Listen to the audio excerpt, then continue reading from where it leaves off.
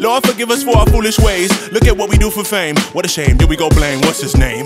Go ahead now, put it all on the enemy. He made you drink all that Hennessy and smoke like a chimney, right? Our transgressions and our dopamines, they got some chemistry. Ain't it funny how authentically we can all be at enmity? Yeah, we want the money, so we rather pay the penalty. It's crazy how sexually explicit these rappers' lyrics be. Look at what it's doing to us mentally. Look at how we objectify the sister because of her curves, brother. That's fundamentally wrong. So what's the point of confidentially speaking on a topic that's tremendously messing with the mind of our children and their imagery? That's half the reason why we saw the death of chivalry, right? Now box braids, big booties, and big lips became a part of our history. For people in my color, this ain't some kind of victory. So why we still genuinely glorifying the sisters on TV acting sensually? Is it done intentionally? Was it us? Or was it brought on accidentally? Or was it the aftermath of a shady industry? We became a gold mine and lost our dignity. How pathetic. We lost the sense of our ethics and became generic. Look at those models they used to sell their cosmetics. They weren't born with those genetics. This world is hectic. It's really getting out of hand. I do what I can to take a stand, but at the end of the day, I'm just a man.